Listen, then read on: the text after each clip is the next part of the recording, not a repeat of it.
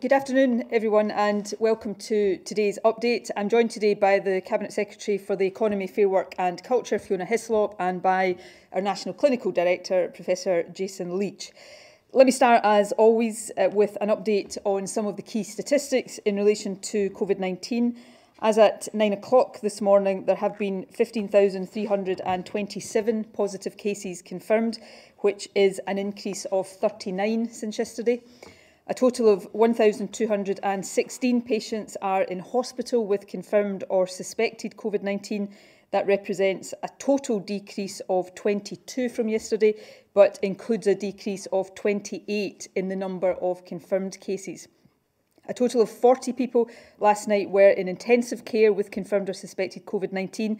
That is an increase of 3 since yesterday. Now, we shouldn't read anything into that increase. These figures do fluctuate and will fluctuate day to day, but nevertheless, it is a reminder that the virus has not gone away.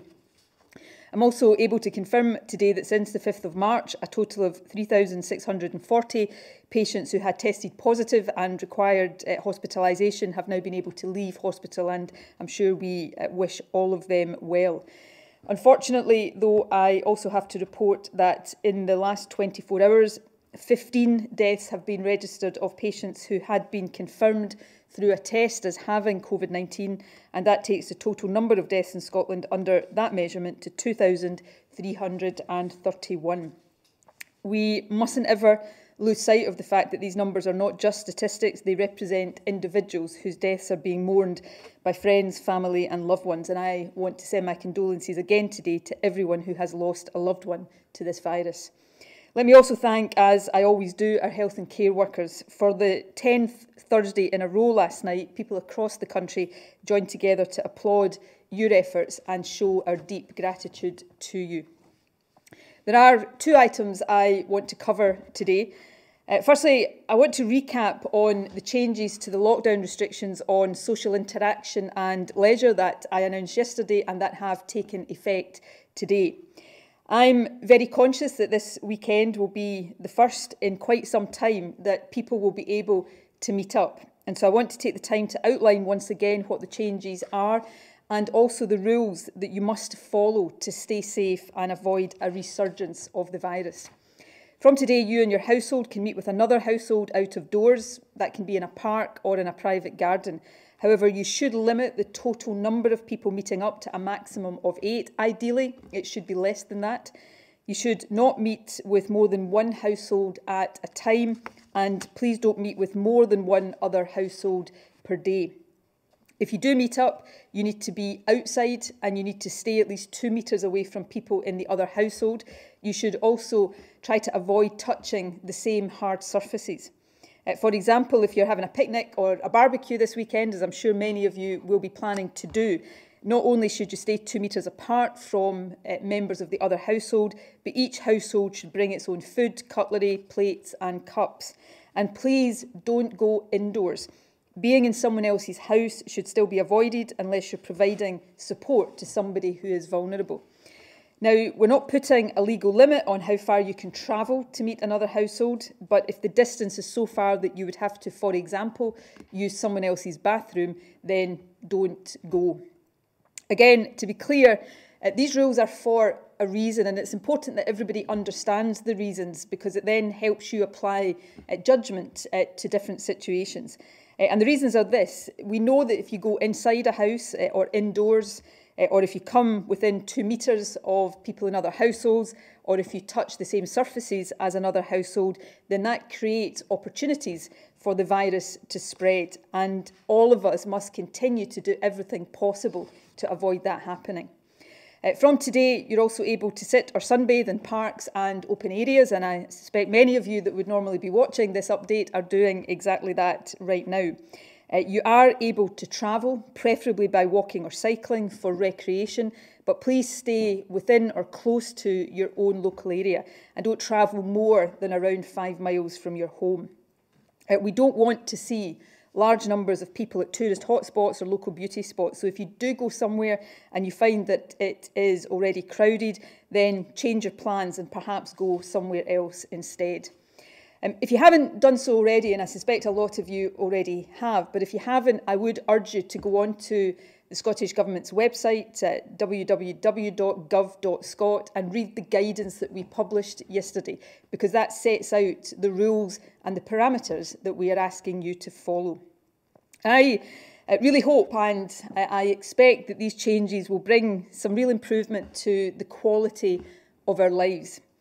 But, and this is a point I need to continue to stress, they are deliberately and by necessity cautious changes, and they have been very carefully considered and assessed. Now, I said yesterday that I was nervous ahead of these changes, and I have to tell you that that is still the case. And the reason for that is this: if too many of us change our behaviour a bit more than these changes are designed to allow, then we could see the virus spread quickly again, and that would take us back to square one.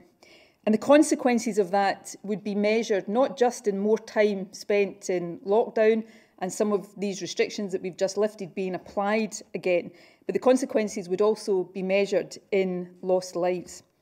So I'm not trying at all to cramp anyone's fun this weekend. I really do want everyone to enjoy these changes because all of you have more than earned it. But I am asking you to please do so responsibly. I'm appealing to your judgment and to your sense of solidarity to each other. Please stay within the rules. Apply judgment. We can't obviously give bespoke guidance for every single individual circumstance. But if you remember that the purpose of the rules is to deny the virus bridges to jump across, then you yourselves can decide whether or not what you are thinking about doing is sensible or not. So continue to limit the people from other households that you see, stay distant, be rigorous in your hand hygiene, and don't allow the virus to spread from you to someone else via a hard surface. And generally, if you find yourself wondering whether or not it's okay to do something this weekend, consider whether you might, in doing that, be providing that bridge for the virus to jump across. And my main message to you would be this: if you are in doubt about whether your plans are within the rules or not, err for now on the side of caution. Because however harsh these rules might feel right now, and I know that they do, abiding by them will never, ever be as harsh as grieving the loss of a loved one. So please, before you make any plans, stop, think and protect yourselves and your families. Now, the second item I want to briefly cover this morning relates to the economy. This morning, as I do every Friday morning, I chaired the Cabinet Subcommittee on the economy. And among the items we discussed with our support for business, and particularly for industries that are not yet able to reopen. One of those is, of course, our manufacturing sector, and that's what I want to briefly touch on now. We know, and always have known, that manufacturing is vital to Scotland, but that fact has been underlined in the past couple of months. In that time, manufacturers across the country have stepped forward to help our response to this crisis. Many have repurposed or scaled up their operations to meet demand for things like hand sanitizer and PPE. And in doing that, they have helped us to provide our frontline services with the supplies that they need. So I want to thank everyone who has contributed to that effort and thank the many manufacturing businesses not involved in that essential work who have remained closed. I know how tough things are for you at the moment, and I appreciate the sacrifices that you are making. Unfortunately, most of our manufacturing businesses will not be able to reopen until phase 2 of our route map. However, during this first phase, they will be able to start preparations for a safe return to work. And earlier this week, we published guidance for the sector on the measures that will need to be in place. We're determined to support our manufacturing industry as it prepares for that restart. We want to do everything we can to secure and ensure its future success. That was already a priority before this virus, but it comes even more important as the industry and our economy generally recovers. That's why I'm announcing today that we are providing an additional £20 million of funding for Scotland's new National Manufacturing Institute, bringing our total investment as government to £75 million. I can also confirm today that the contract to build the new institute has been awarded, though of course work will only commence when it is safe to do so. The National Manufacturing Institute will be operated by the University of Strathclyde, and it will bring together expertise from academia and industry. It will allow businesses of all sizes to access research and development and ensure that Scotland remains at the forefront of advanced manufacturing. We also want to improve the support available to manufacturers at a local level across the country. So we're also announcing today investment in 12 new projects, each of them designed to help small and medium-sized businesses, and the Cabinet Secretary will set out more detail shortly. We know that a strong manufacturing sector is vital to our economic success. So by investing now, we're preparing our economy for the challenges but also the opportunities of the post-COVID world. For now, of course, our primary focus is on dealing with this crisis. We have made significant progress in recent weeks. There is no doubt about that. But make no mistake, the virus hasn't gone away. So before I hand over to the Cabinet Secretary, I want to just set out for you once again what the rules are. Let me be clear, you should still stay at home as much as you can. Lockdown has been modified. It is not over. You should still be seeing far fewer people than you would normally do. Don't meet up with more than one other household at a time. Don't meet more than one a day, and keep to a maximum of 8 people in a group. Stay 2 metres apart. When you do meet, I know how difficult that will be. We all want to hug our loved ones, but please don't put them or yourself at risk. Wash your hands often. Take hand sanitizer with you if you're out and about. Avoid hard surfaces and clean any that you do touch. And remember, if you have symptoms of the virus, get tested and follow the advice on self-isolation. And above all, remember that each and every individual decision that we take will affect the safety and the well-being of everyone. Recent weeks have been really tough, the toughest any of us, most of us, can ever remember. And I can't tell you that there's not tough times still lying ahead. But I can also tell you this, I have never been prouder of this country than I am right now. So let's continue to stick together and let's continue to do right by each other. And remember, at all stages, stop, think and protect. So thank you in advance for doing that, and let me wish you all, within the rules of course, a happier and certainly a sunnier weekend than we've had for some time.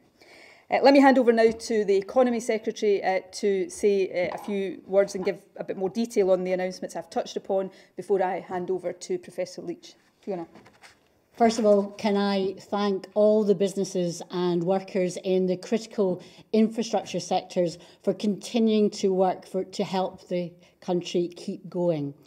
And I know that restarting the economy more widely is important for all of those looking for more certainty for the future of their jobs and their businesses. But unless phase 1 works safely, businesses in later phases won't be able to open. In response to the crisis, we have set out a unique package of business support totalling £2.3 billion, designed to reflect the specific needs of the Scottish economy. And on Tuesday, I announced plans to extend eligibility to give more support to a wider range of smaller businesses across Scotland. Our priority now is a carefully phased return and getting back to work in a safe and controlled way. We've published guidance this week to support safe working in retail, manufacturing, transport, construction and waste. And today we'll be publishing guidance on forestry and environmental management to support the restart of work in our outdoor landscapes. And Food Standards Scotland is publishing updated guidance that we expect takeaway and drive-through businesses to follow when restarting activity here in Scotland. Reflecting our Fair Work principles, all the guidance has been developed in partnership with employers and trades unions. This is essential to give businesses and workers confidence that it will be safe to go back to work when the time is right. But we need to plan and look to the future of our economy. And I can also announce today that the Advanced Manufacturing Challenge Fund will support 12 projects across Scotland to deliver free local support to manufacturing SMEs. In total, including match funding, those projects will receive investment of £15.8 million. So each project is led by a local authority, an academic institution or a third sector organisation. Projects are targeted at developing technologies or skills of use across multiple manufacturing sectors. Others focus on specific manufacturing sectors to boost Scotland's existing considerable strengths, from healthcare to low-carbon energy and to aerospace. Together, I believe that they will help more of our manufacturers to succeed.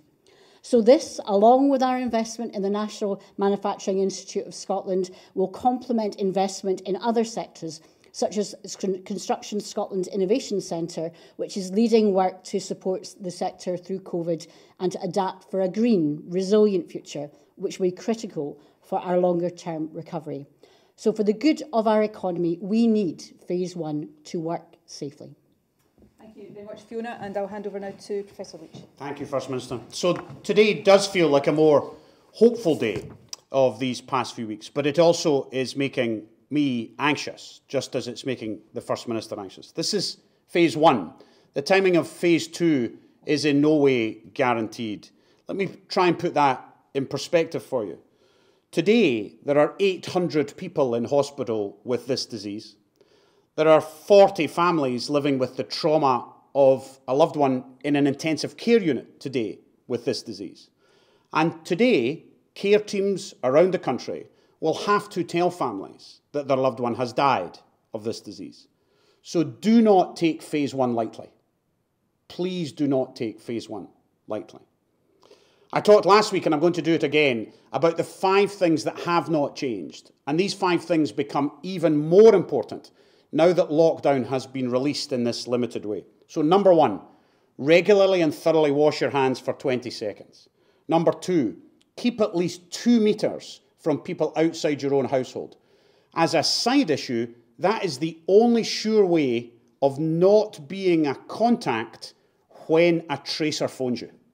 You will not have to self-isolate if you haven't been within 2 metres of anybody else, unless it is somebody in your own household. Number 3, avoid touching your eyes, your nose and your mouth because you can spread the virus.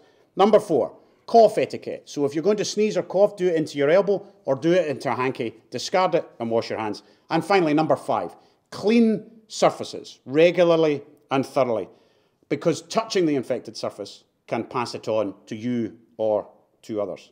Remember, if you have symptoms, go to nhsinform.scot and book a test, and a contact tracer, if your test is positive, will be in touch. If you don't have digital access, then phone 0800 028 2816. If you deteriorate or are worried, the health service is available for you, and you phone 111 if that happens. My final brief point is about physical exercise. We have, in Phase 1, allowed unrestricted non-contact exercise in your local area. We ask you continue to use good judgment, however, if you take part in activities that are perhaps slightly more dangerous than have been in the last few weeks. So hiking, canoeing, other areas where you may be used to doing it, please keep within your current capabilities. So don't try things for the first time just as we're coming out of lockdown. We want the people of Scotland to be able to safely enjoy our environment, but we don't want inadvertently to put pressure on our emergency and voluntary services. The COVID-19 pandemic has made it more challenging for organisations such as Scottish Mountain Rescue and RNLI to train enough volunteers. So we ask that over the weeks ahead, please continue to use good judgment for your own safety and the safety of those who might have to come and rescue you if you didn't perhaps follow those guidelines. First Minister. Thank you very much, Jason. We'll move on now straight to questions. First question today is from Gordon Cree from STV. Before now, when the rules have been pretty much black and white, many of us have been aware, either anecdotally or seeing it, of people ignoring those rules, lack of social distancing, gathering in bigger groups, even going into houses. Now you're asking people to exercise a degree of judgment. Even within families, there will be disputes over what that judgment allows and doesn't. What level of non-compliance have you factored in to being able to make these changes safely? Look, we always work on the basis that the vast majority of people will do the right thing. we're never going to get 100% compliance with every single aspect of this all of the time, although I would like to do that, so I would encourage everybody to try to contribute to it.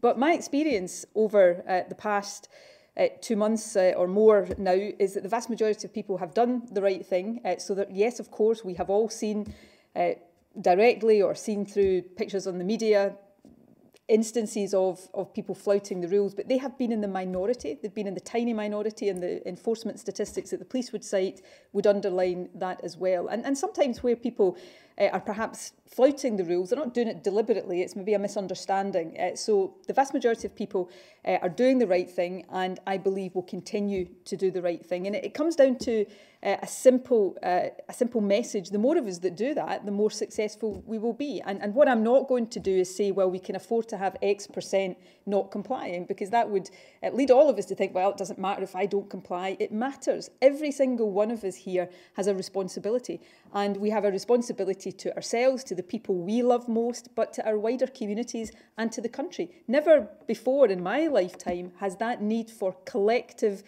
action and a sense of solidarity mattered more, and I continue to appeal to that, and I continue to be heartened and encouraged. And at times, you know, over the past few weeks, I touch emotional sometimes at seeing how well people have responded. So my appeal to people is keep doing that, because it is working and we are making the progress that we need to make. David Henderson, BBC. Good stuff.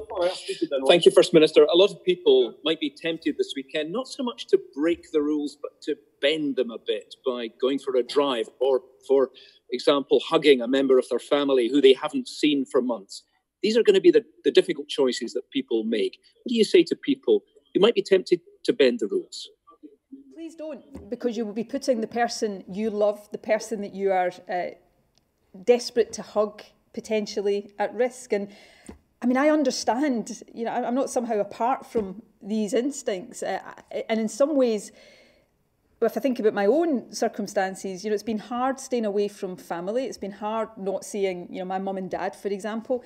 But I also think in some ways it might be harder to be able to see them but not give them a hug. So, you know, this is really tough.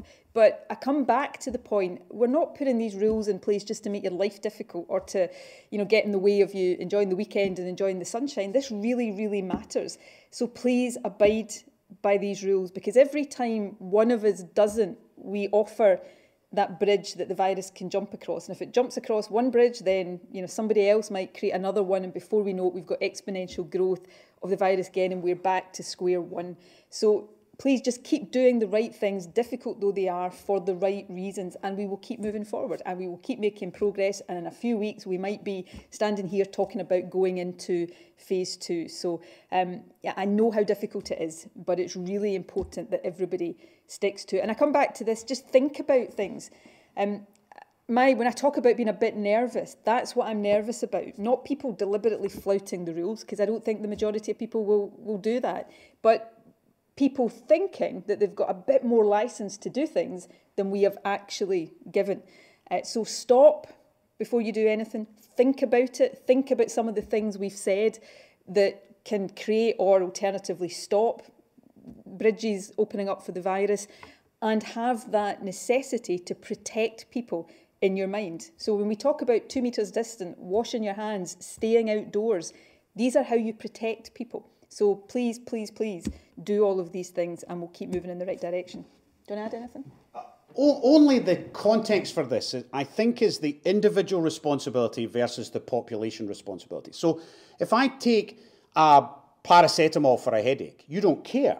That only matters to me for my headache. My behaviour now affects you, and your behaviour potentially affects me. That's the big difference. So even though you think it is low risk because you've worked out that maybe you don't have the virus and the family don't have the virus, and you don't know.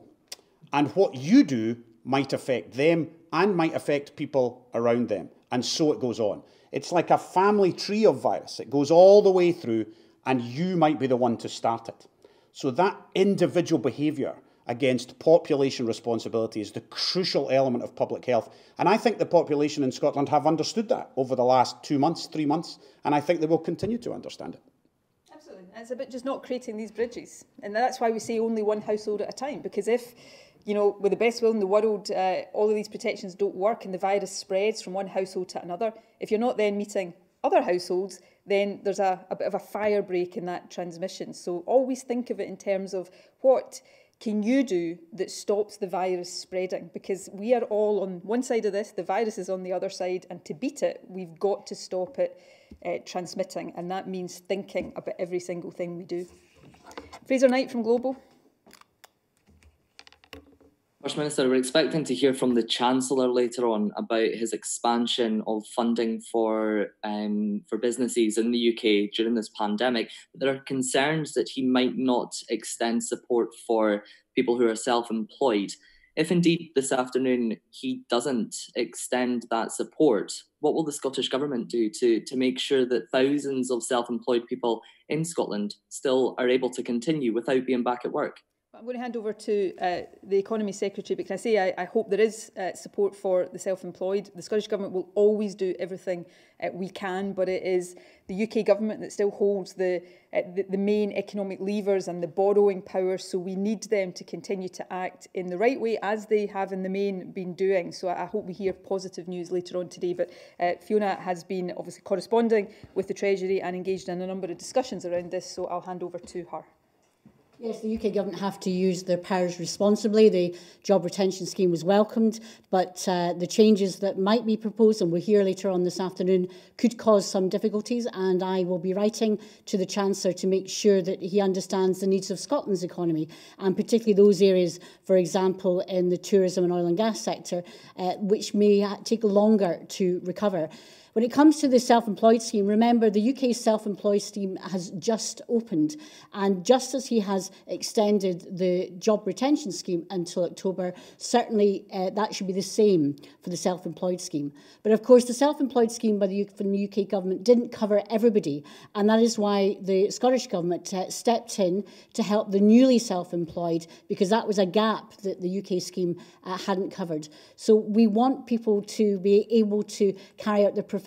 We want the self-employed, who are an important part of growing Scotland's economy, to have that security until such times as their particular sector can restart and restart safely. So there's a lot of pressure on the UK Government. They know that.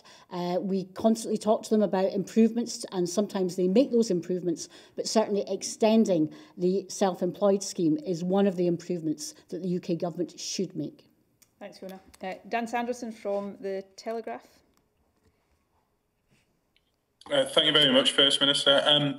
You've said you're nervous about how people are going to react to the changes. I just wonder if you've had any, I know it's still early, but if you've had any updates maybe from Police Scotland or Transport Scotland on how people have behaved this morning. And also you said earlier in the pandemic that mixed messages could potentially cost lives.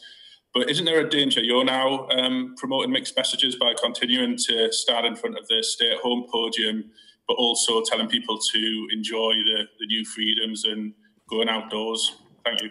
On that latter point, no, I don't think so. And this was raised at the briefing yesterday, and I've tried to be very clear. Our sort of foundational default advice remains stay at home as much as you can. The changes we announced yesterday extended some of the exceptions to that. There have always been exceptions to it, going for food and medicine, exercise, and going to essential work if you can't do that essential work from home. So now we've extended some of those exceptions, but when you're not doing any of these things, the advice is still to stay at home. Undoubtedly, that message will evolve over the next few weeks, but it's really important that we recognise at this stage that the changes to the regulations are minimal, small, careful and gradual. So the stay-at-home message that's in front of me right now still is extremely important. And in relation to reports I've had this morning, I've had nothing drawn to my attention this morning that causes or justifies or substantiates the nerves that I keep speaking about, and hopefully that will be the case over the weekend. I have huge confidence that people want to do the right thing here, but equally I understand the frustration, the pent-up frustration people have being indoors and not being able to do certain things. So that's why I'm just constantly repeating this advice. Enjoy the limited changes, but don't go further than that, and don't forget the ways in which you need to protect yourself, your loved ones and the country as a whole. Christine Lavelle from The Sun. Thank you, First Minister. I just wanted to follow up on some comments from a GP based in Glasgow, Dr. Margaret McCartney, today. She warns that test, trace and isolate could end up doing more harm than good because the rate of false negatives from tests could be up to 30%. She says this could obviously lead to people going back to work and into the community if their COVID-19 infection does go undetected. Can you say what the rate of false negative is from this test, and is this something that you have concerns about? I've not seen Dr McCartney's comments. I'm not going to comment on them in any detail. Dr McCartney is a very respected GP, and a GP that I've got the utmost respect for, so I would always listen to what she had to say and will look at her comments. But can I just say briefly on this right now, test and protect is really important, but anybody who has listened to me talk about this over the past weeks will always have heard me say it can never be seen in isolation. It is part of the overall approach we have to take.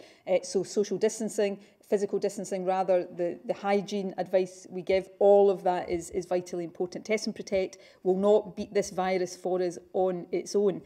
You will also have heard me, and I think you've probably challenged me actually, understandably on this at previous briefings, you've heard me talk about the need to keep testing in context as well, that it is really, really important, but there will always be limitations in terms of the reliability of testing, particularly for people who aren't displaying symptoms. So I suppose what I would say overall is that we mustn't ever think that the fight against this virus has one single magic solution to it. It involves us doing all sorts of things. Testing, test and protect, these are all important parts of it, but unless we all do the other things that we're advising, then none of these individual parts of the overall approach will have the desired effect. So that's, I think, the most important message I would convey. Do you want to add? Maybe a little on the test itself. I have often said this test is not perfect. If this test finds virus, it is pretty much perfect. It is almost 100% sensitive if it finds virus particles, even remnants of virus some days after symptoms. The false negative rate that Dr. McCartney talks about is around the sampling, the challenge with some sampling. So if you're very elderly, if you're in a care home with dementia, or if you're very young, if you're a child, that sampling can get more difficult, just technically more difficult for the clinical teams to be able to do. So there is always a false negative rate in every test, from chest x-rays to blood tests to coronavirus tests. But it's important to remember there are a lot of positives. So those positives are the ones we're using in the main in our test and protect system. So to suggest we shouldn't do that because we miss some, I think misses the point. We should of course get that sampling as reliable as it can possibly be, and also isolate those positives if they're positive. But those are two different things. So isolate the positives and get the test as reliable as you possibly can. Okay, thanks, Jason. Tom Martin from the Daily Express. Hi, good afternoon. Thank you, First Minister. Just going back to test and protect, on Tuesday when you were asked about the sort of possibility of fraudsters trying to exploit the cold call system, you indicated that there may be some more details on identity verification coming. I just wondered, have we got an update on that? What measures might be getting taken on that issue? Yeah, so Health Protection Scotland and others have been looking very carefully at this, and as we go through the marketing of Test and Protect, obviously some of this detail will be conveyed to people, but there are steps that will be taken, whether that is about making sure it's identifiable numbers that are called from, the ability for somebody to call back the system, having a text message in advance to say that you're going to be called. These are the kind of protections that are being built in so that people have confidence that when they get a call from a contact tracer, it is a legitimate contact tracer and you should follow the advice. Yeah, only the other thing is you get a barcode when you get the test. So you will only know because you've got the barcode for the test. it would be a fairly random act for a fraudster to phone tens of thousands of people and randomly find one that had a positive test. But there will be checks at each of those moments with the contact tracers and the health protection teams. We're aware of that. We do it already for tuberculosis. We're just going to ramp it up for coronavirus. I think the worry probably that people have is more if you're being phoned as a contact. How do you know that the person is legitimate? The health service already, when it contacts people, has protections in place, and we will build upon those. But the security of this system and the privacy and confidentiality of this system is really important. And we know that because that's vital to making sure people have the confidence in it, which in turn is vital to it being as effective as we need it to be. Scott McNabb from the Scotsman. Thank you, First Minister. The members of the Scottish Government's advisory group on economic recovery told MSPs this morning that the emerging generation of Scottish teenagers could have their future working lives and careers irrevocably scarred as a result of the economic impact of this crisis. I'm wondering, will this group be a particular focus of your economic recovery planning? What kind of support can the Scottish Government provide to help companies step up and allow this generation to get a vital foothold in the world of work? I'll hand over to Fiona, but just a very brief comment from me is the challenges that this virus has created for us, both in a health sense and an economic sense, are significant. And there's no getting away from that. And they will take an enormous effort to overcome in the months ahead. But we shouldn't see any of the kind of thing that you have rightly set out there and the advisory group are setting out there as inevitable. It's our job and our duty to try to make sure that we protect people and allow people to overcome these challenges. And that is particularly true of young people, both young people who've missed out on school education and younger people who are going into the labour market. And that will be a key focus of what we do in the period ahead. But I'll ask Fiona to maybe add a bit of detail to that. Yes, as I said in my statement to the Parliament on the economy this week, we anticipate that young people and women will suffer most in the jobs market, particularly because of the impact of COVID. Now, that means that we have to take special responsibility for these particular groups of people. And certainly in terms of looking to the future, we're setting out, and we will set out with the advice from the Economic Advisory Group, the charting of the future for Scotland's economy. But it must involve more digitalisation and also a green recovery. And there are jobs and potential opportunities for young people there. So the skills and the training of young people for those new future industries are going to be vital as part of this. So I'll be working with the Deputy First Minister, particularly in developing that skills and retraining and jobs opportunity. Now, we face this in the financial crisis, although this crisis is of a different magnitude than that. And we had schemes to ensure there was adopt an apprentice, for example, but also we scaled up a lot of those new job opportunities, particularly for young people. And we tackled it, and we made sure that Scotland's youth unemployment was one of the lowest across the European Union. So we are aware of it. We're determined that this generation will not lose out because of COVID, but that responsibility is not just on government, it's going to be on companies to help employ them and help them be part of that society for the future. Okay, thanks, Fiona. Mark McLaughlin from The Times. Hi there. Now we've got Jason here, I want to return to the question that I asked on Monday, because I think we might have been talking at cross purposes.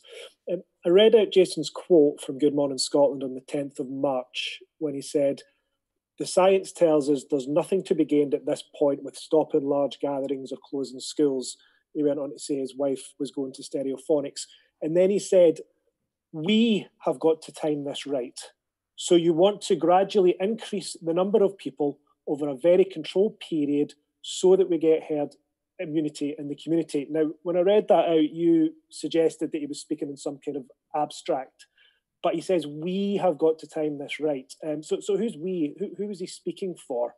And then on March 16th, a couple of days later, you said, "Some of the discussion around herd immunity has been deeply unfortunate. It has never been the policy of the Scottish Government or any government to pursue a policy of allowing and wanting people to get this virus." This is despite Jason and Patrick Vallance in the previous days both saying, we want to increase the number of people infected to get herd immunity.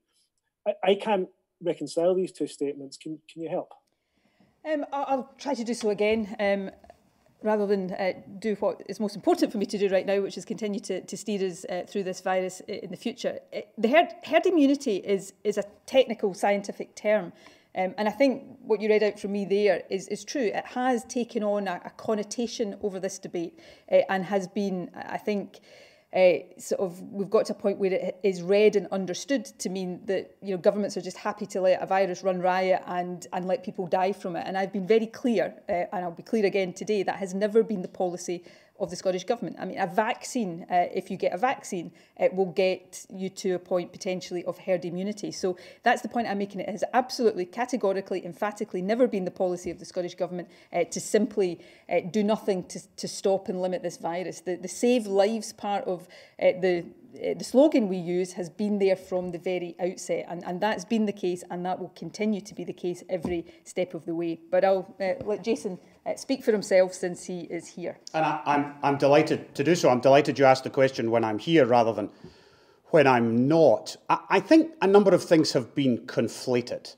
The first is any suggestion that any advisor, Sir Patrick, me, wants people to die during this pandemic, and therefore that will make the world a safer place. So any suggestion that that was what we wanted then or now is just completely false, and upsetting, in fact.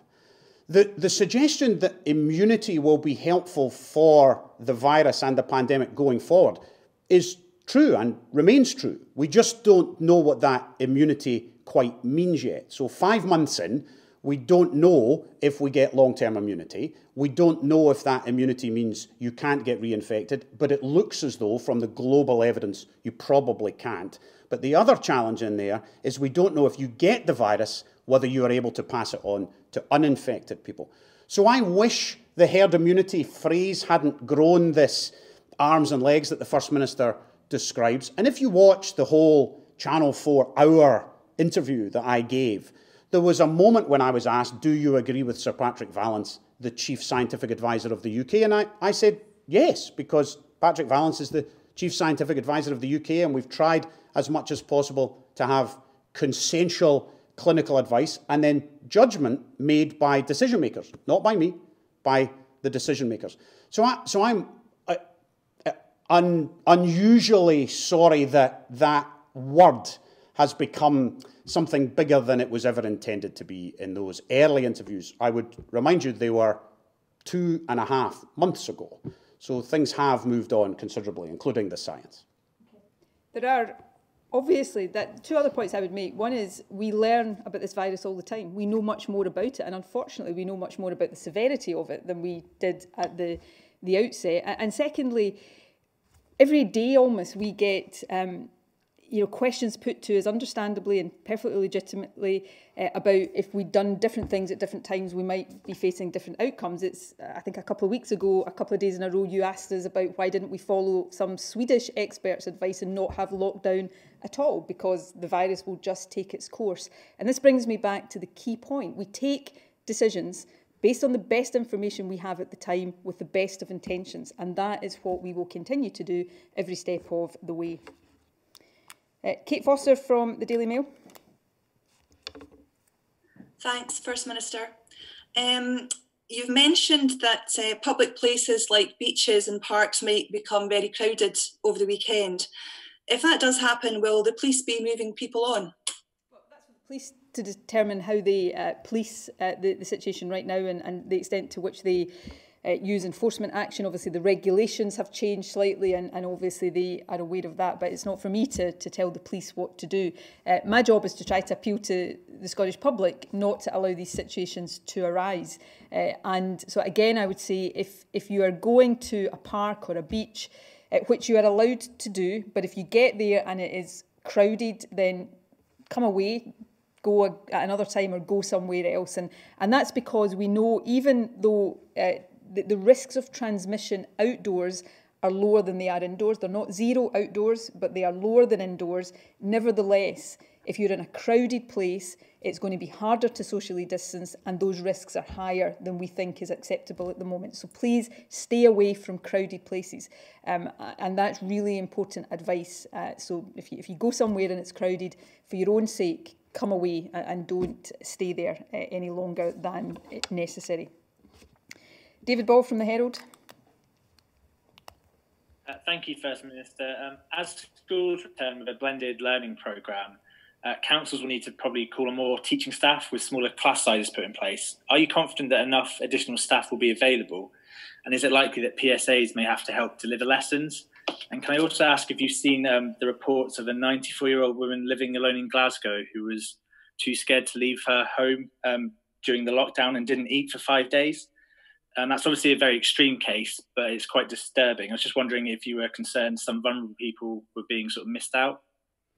I'll take your questions in order. So on the education question, all of these things are being worked through by local authorities, obviously with the support and guidance of the Scottish Government, and that will be looking at the physical adaptations that need to be made, but also the staffing requirements in order to make sure that all young people have the right input from teachers. So the Deputy First Minister, through the Education Recovery Group, will continue to oversee that work. I've not seen in detail the report that you talk about. I saw a quick headline of it just before I came in here, so it's certainly something I want to look at in more depth. But yes, from the outset of this, I've had concerns, as every right-minded person will have had, about vulnerable people possibly falling through the net, and we've done so many things, and will continue to do so many things to try to stop that happening. There has been a very significant package of support and infrastructure of support put in place, both for those who are in the shielded group, but also we established a helpline for people who are vulnerable but not in the shielded group, so that anybody who didn't have family and friends to bring them food and wasn't able to go out had somewhere they could go to access that kind of support. So all of that support is still in place, and I would say to anybody out there who's in that position or knows somebody who might be in that position, make sure you are aware of that support. I will tweet this afternoon the helpline number again, just to make sure that people have access to it, because we don't want anybody who's vulnerable due to age or other infirmities not to have access to food and the other support that they need. Paul Mallock from the Courier. Good afternoon, First Minister.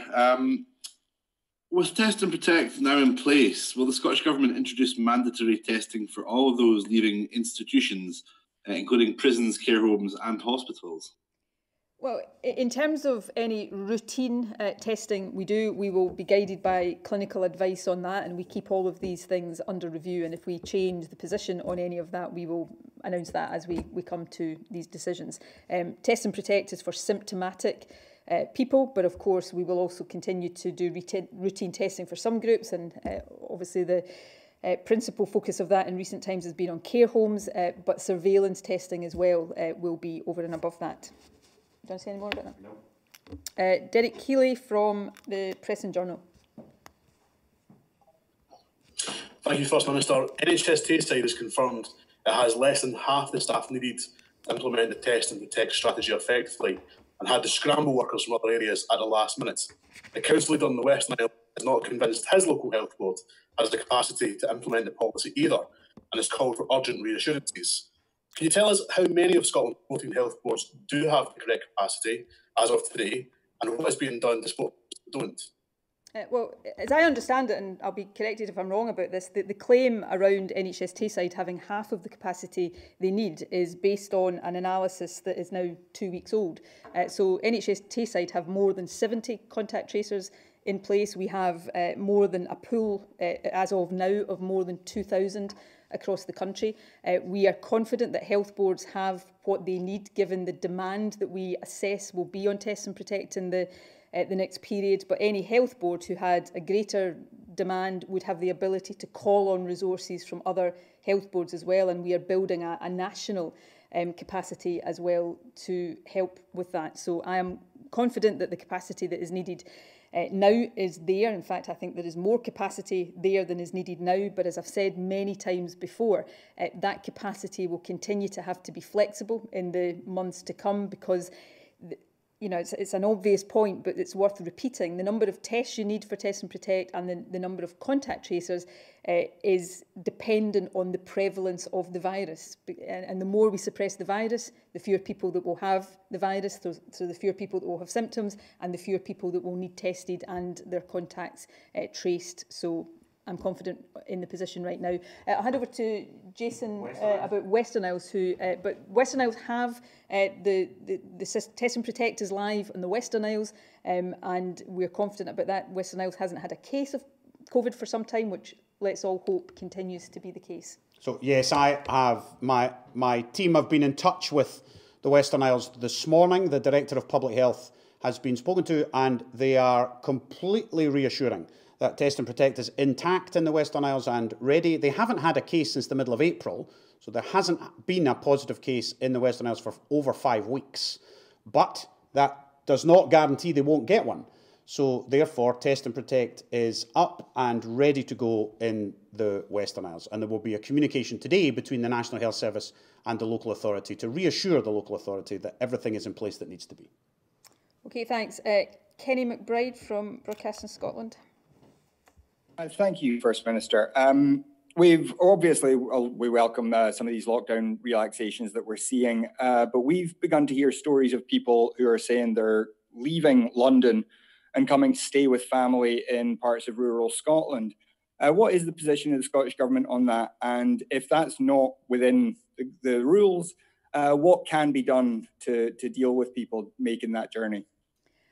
Well, I've not heard many of these reports myself, so I don't want in my answer here to give any sense that I think this is a big problem or a bigger problem than it actually is. But that's not allowed, and it's certainly not what we're asking people to do. Within Scotland, we are telling people, you know, apart from visiting one other household, and to be very mindful of the distances you travel to do that. You stay at home as much as possible, and if you're travelling at all for recreation, you keep within a 5-mile limit, broadly speaking, of your own home, because we don't want people going to tourist spots. We don't want people congregating into local beauty attractions, because that risks taking the virus into different parts of Scotland. I think I said yesterday, and I'll say it again, I so look forward to the day when I can stand here and say to people, Scotland is open, please go to our tourist attractions and enjoy everything that our beautiful country has to offer. But unfortunately, that is not now. So please follow the rules, and that applies to people in Scotland. You shouldn't be travelling to Scotland except for essential purposes. But if you're not from Scotland and you find yourself for an essential reason in Scotland, the rules that are in place in Scotland apply to you while you're here as well. And lastly, Chris McCall from the Daily Record. Thank you, First Minister. I just wanted to ask, how great is the risk that if most Scots do not follow the guidelines of Phase 1, for example, by inviting people into their homes, that we all find ourselves back under the most strict phase of lockdown again?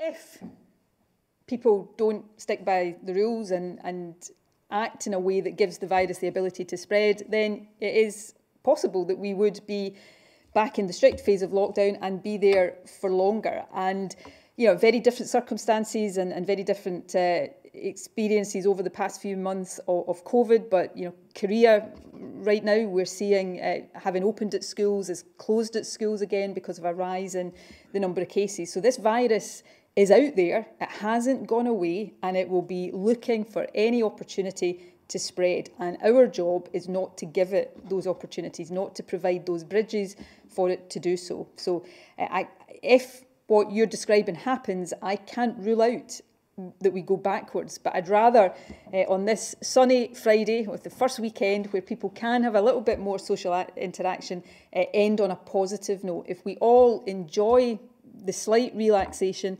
but do so responsibly and do so within the rules, then we'll keep heading in the right direction, and we can keep thinking about lifting these restrictions, not imposing them again. But that's not just down to me, that's down to all of us. Come back to that central point. Never in my lifetime before has this need for collective action, as Jason said, to remember that each decision we take will affect all of us. So let's keep doing the right thing and do it for each other as well as for ourselves. That concludes our questions today. Can I thank all of you for joining us? Can I particularly thank Fiona and Jason and Rachel, our BSL interpreter today, and thank all of you for your forbearance over these past few weeks, but for doing, as I know you will, the right thing in future. There is no doubt that we have made progress, but if we are to continue making progress, then we all have to continue to stick to these rules. So I hope you have a happy weekend this weekend, but stick to the rules and keep doing the right thing. Thank you all very much indeed.